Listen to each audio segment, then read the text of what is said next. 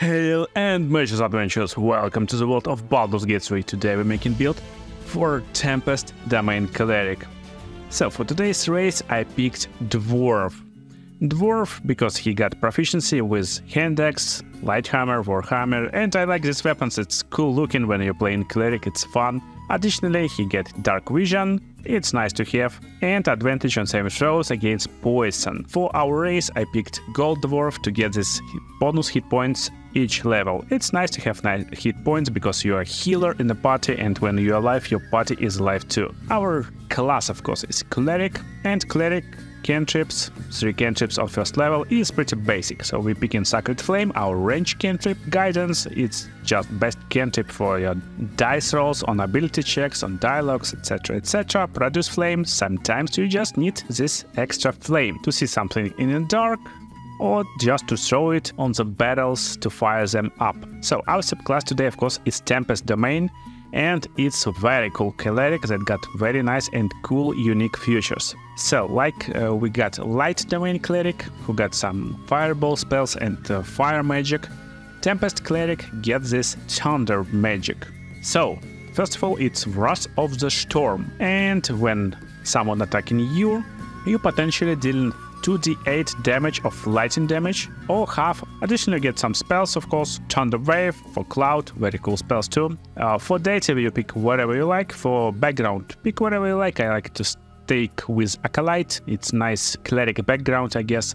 And for our abilities we will get some Strength 14, as our main attacking weapons will use this stat to hit and inflict damage. Dexterity to 10 just to get some armor class in early game, and then we will switch to heavy armor anyway, and not to lose our initiative. Constitution 16 to keep concentration, to have more hit points. Intelligence 10 because we can, and Wisdom 16 as our primary ability for spell casting. So prepared spells, they will be a little bit different than most of the time. So most of the time we're going with Guiding Bolt, Inflict Wounds, Healing Word and Shield of Faith as our spells for first level, but right now with changing Inflict Wounds to create or destroy water. So just like that, let's go into the game. And as always, let's level up to level 3. So on second level already we get this subclass feature. When we're doing thunder or lightning damage, we can use Channel Divinity to deal maximum damage instead. And as always, action for all clerics turn undead to turn them, and they will fear and they will only run around and not doing any damage to you.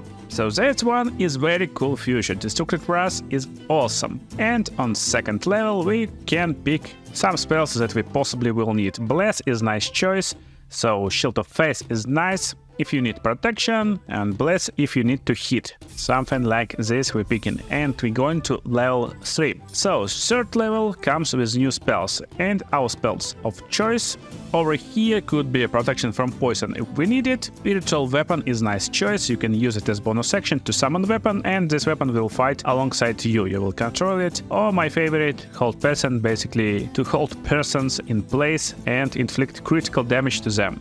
So let me show you this monster in early battles and why we picked these different spells. So first of all, don't forget to start your day with Shield of Faith, basically, and then if you got really nice armor, and it's not really great armor, you will have 20 AC, and it will be almost impossible to hit you already. So just to demonstrate, I will get this armor out, and we will continue like that. So as Cleric with bonus action, you will heal your teammates most of the time with Healing Word, and as Tempest Cleric, what you want to do sometimes is to actually create water around your enemies. But first of all, make them gather in one place. So you can use your range damage spells or cantrips like Sacred Flame on your range enemies.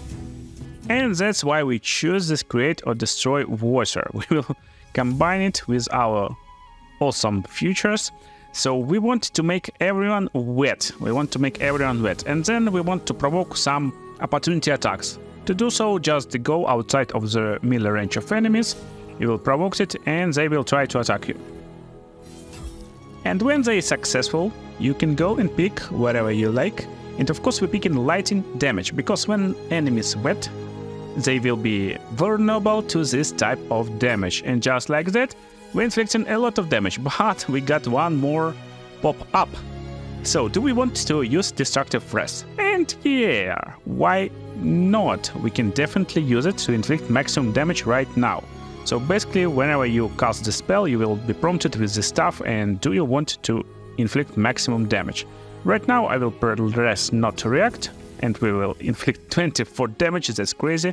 Because when enemies wet, we will inflict this bonus damage, as I told you, and instead of 12, we inflicted 24 damage on 3rd level. That's crazy. Right now we don't have any lightning spells, so we should use our thunder spells. For example, Shatter is nice, cool, strong spell. You just cast it, you use Destructive Thrust, and destroy your enemies while rolling more damage than needed. And this basically forces you to roll maximum damage possible. So let's level up and finish our build. Level 4 we get additional cantrip, just pick Thaumaturgy for dialogues, and we get additional feat. Right now we just want to pick Wisdom to increase our spell difficulty checks and chances to hit enemies, so just like that. We continue to level 5, and on level 5 we get this class feature for all clerics, and it's Destroy Undead. Whenever you turn undead, they will take radiant damage. That's cool feature, so your cleric right now can inflict really nice damage to undeads when you will see them. Additionally, we get bonus spells from our subclass, from Tempest Cleric, and most importantly, it's Call Lighting. That's like, in my opinion, one of the most broken spells in whole game from level 3 spells. Slit Storm is cool stuff. Whenever you need to disrupt enemy concentration, just use this. So what we can add to our arsenal right now? Our main bread and butter spell will be Call Lighting, and it's concentration spell, so most of the time you want to pick any spells that don't require you to concentrate on them. Mass Healing Ward is very nice, it uses bonus action to heal your teammates. Glyph of Warding, very cool spell, inflicts damage, can disable enemies, can be a nice trap. Protect from Energy, it's concentration spell, but if your party needs like this protection, especially maybe someone from your party needs this protection, it could be a nice spell. Otherwise, just go as always with something like Revivify to be able to revive your teammates, and maybe even Cure Wounds will be usable right now to heal someone for large amount in the fight if needed. So level 6, we're going up to level 6, and we're getting this new subclass feature. When we're dealing lightning or thunder damage to a creature that is larger or smaller, you can also push it up to 3 meters. Very cool stuff, nice addition to our damage, and we're dealing a lot of these types of damage. So level 7 gives us cool features. We're getting this Ice Storm, which is like icy spell, this don't require concentration, really strong spell, why not to have it in our arsenal. Freedom of movement, you can cast it on the start of the day, it will last until long rest, and it will protect you from difficult terrain. That's cool, why not? Additionally, Cleric's best spells over here will be Dash Ward to cast it on yourself or on your ally. They won't be able to get killed and will be revived with 1 hit point one time while this is active, and this active until long rest. And Guardian of Faith is the cool zoning tool that will stay on your allies or in some area and basically try to attack and kill enemies in this area. Very nice spell. Up next, level 8 with additional action, and this action is cool for this type of cleric. So when we're doing damage with our weapon, we can use this stuff and inflict additional 1d8 thunder damage in addition to our damage. And because this damage is basically damage type, we can use this push action, so you can just attack enemy with your basic weapon and push them up to 3 meters. That's cool stuff, cool feature. And we get an additional feature, additional feat. And this feat right now will be Warcaster. You definitely want to keep this concentration going on. You don't want it to be breaking, so you need this advantage on saving throws on concentration. So for Cleric level 9, we're getting access to level 5 spells, and we already got everything we need. Destructive Wave. We're doing Radiant and Thunder damage. That's cool, and probably we're knocking enemies prone. Very large damage spell, but there's one takeaway. It's rolling 5d6 and 5d6 radiant, so we can't do maximum damage with this spell with our subclass feature that maximizes spell damage, because it maximizes only lightning and thunder rolls. So another spell, Insect Plague, concentration spell, creates difficult terrain, makes disadvantage on perception checks. Cool stuff, nice damage, but we won't use this a lot. So from level 5 spells, basically what we want to pick. Sometimes it's useful to have Mass Cure Wounds, and basically sometimes you just need this Greater Restoration. Nice pick too, so you can pick it on level 10. Level 10 gives us class feature Divine Intervention. I will show you this in a second, and it's a cool feature because you can use it only one time in a game. It won't be available anytime after you use it one time. So level 11 is cool level because we get access to level 6 spells. Most of the spells won't be useful to us, we don't need them. You can pick this Planner Ally to have summon on your side, it's a really strong summon. Another cool dude is Create Undead to create Mummy. It's nice summon too, but this one is stronger, a lot stronger. So if you want to have more healing in your party, get Heal. It's really nice healing ability. Harm is nice damaging ability. And Hero's Feast is nice buff ability to increase your HP basically. So hit points will be increased for your whole party. But we don't care too much about the spells actually, so pick them if you like them, if you need them, just analyze situation in the game and get to level 12. So on level 12 we're getting our last feat, our last prepared spell available, and mostly focus on lower level spells, or just to find some spells like Inflict Wounds, level 1 spell, it could be useful. Steal, Hold Person Steal, very nice spell, why not to use it in case you need and see some humanize. And last but not least we're getting Feat, so we can go with Wisdom +2 to max out it, or we can go with Elemental Adept and of course Elemental Adept Lighting. So enemies who got resistance to lightning damage got no resistance after we pick this.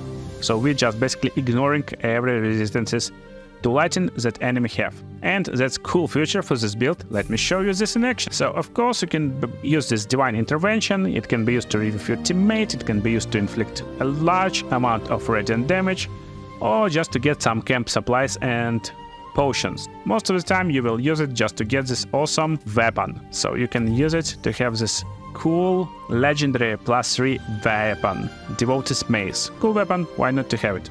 So how to play this crazy dude? Start your day with basically using Dash Ward on yourself and Freedom of Movement on yourself, on your party, whoever in need more.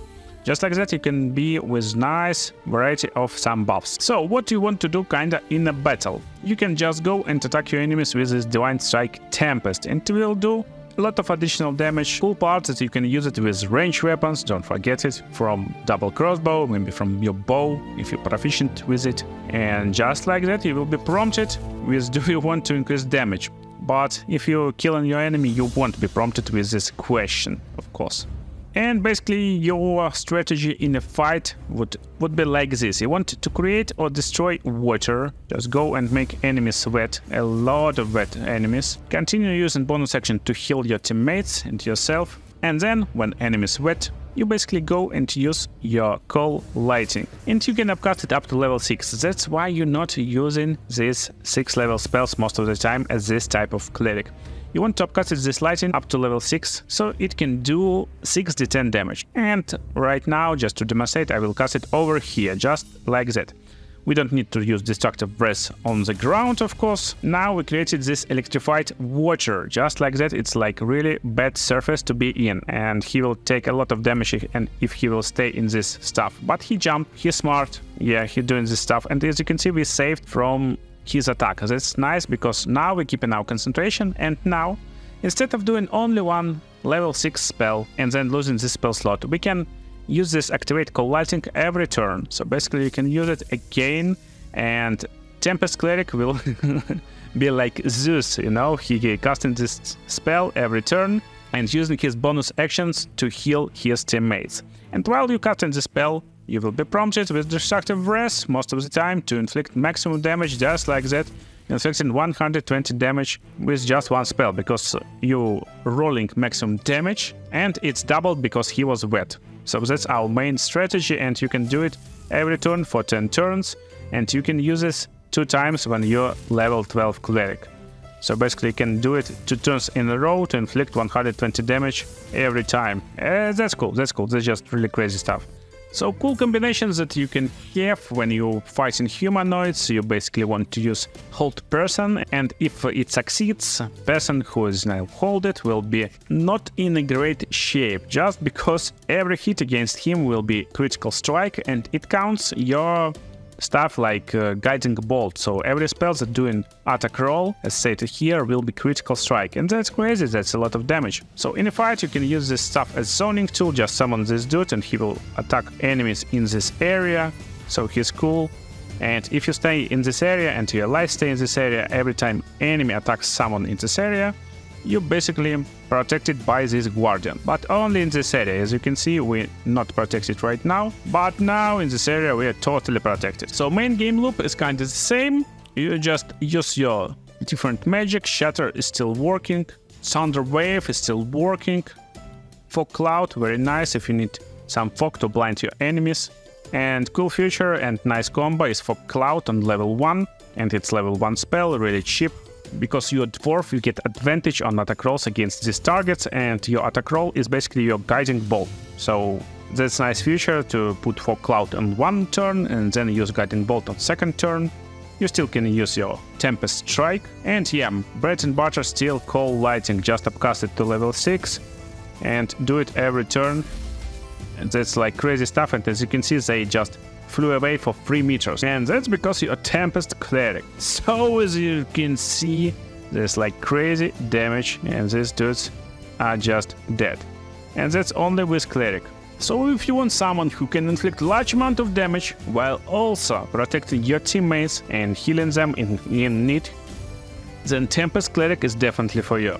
I hope you enjoyed this build and it will be useful for you in your adventures in Baldur's Gate 3. Watch other cool videos on the screen right now, and yeah, see you in the next videos, guys.